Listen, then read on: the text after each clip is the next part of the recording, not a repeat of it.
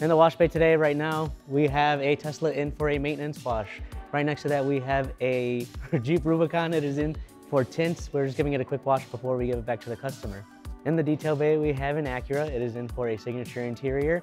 Next to that, we have an Audi that got PPF, and now we're going to be doing a paint correction and ceramic coating. We have a blue ZO6 in. I believe it's going to be getting full car PPF and ceramic coating, so very exciting. In the clean room, we have Frank's S8. It is getting recoated with Modesta BC04. And next to that, we have a Tesla that was in for a paint correction and ceramic coating. And then right next to that, we have another Tesla. This one is getting full car tint. And then finally, we have a Rolls Royce. It was in a couple weeks ago for some PPF work, and now we are just here double checking the PPF, make sure that it's laying perfect.